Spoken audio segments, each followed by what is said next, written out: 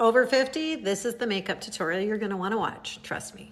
Step one, we're gonna start with some contour right underneath those high cheekbones, just like that. We're gonna go around the forehead and minimize the forehead by just creating like a horseshoe shape.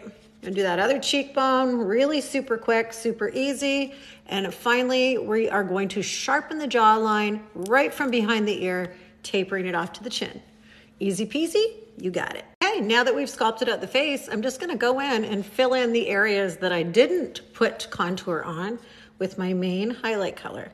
And I'm choosing to use my little blend brush today because I'm having a good skin day today and I don't need major coverage, okay? Just like so, really quick, very, very easy. This makeup will do the work for you, just allow it to happen. Okay, using the same brush that I had to do my main application, let's just brighten. So we're gonna brighten right around the eyes because I mean, that is where we want to add lightness to, right? You can see the difference just in doing that. I'm using a really light feather touch, just like so. Flipping my brush around, and if you feel like you've got too much brightener on, just feather it out. It's really that easy. I'm gonna do between my brows, over here on my crow's feet.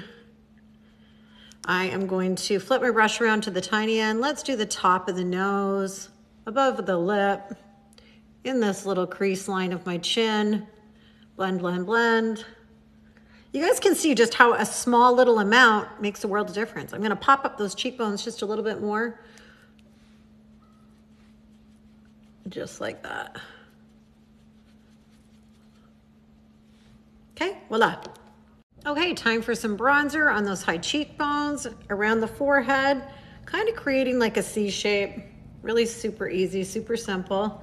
You guys can see how fast this is, right? Once you get onto this, this is a no-brainer. I mean, honestly, you cannot go wrong. Time for a little blush.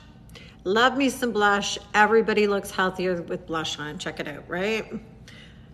Right on those high cheekbones. Again, just sweeping it upwards, creating some lift. Let's use that same color on our lips. To illuminate. Oh, beautiful. Okay, now take the big fluffy end of your blush bronzer brush and just blend it all together, or if you prefer a sponge, go in and tap out with your damp beauty blender. Easy enough, you're finished. Stay tuned for part 2. Let's do the eyes.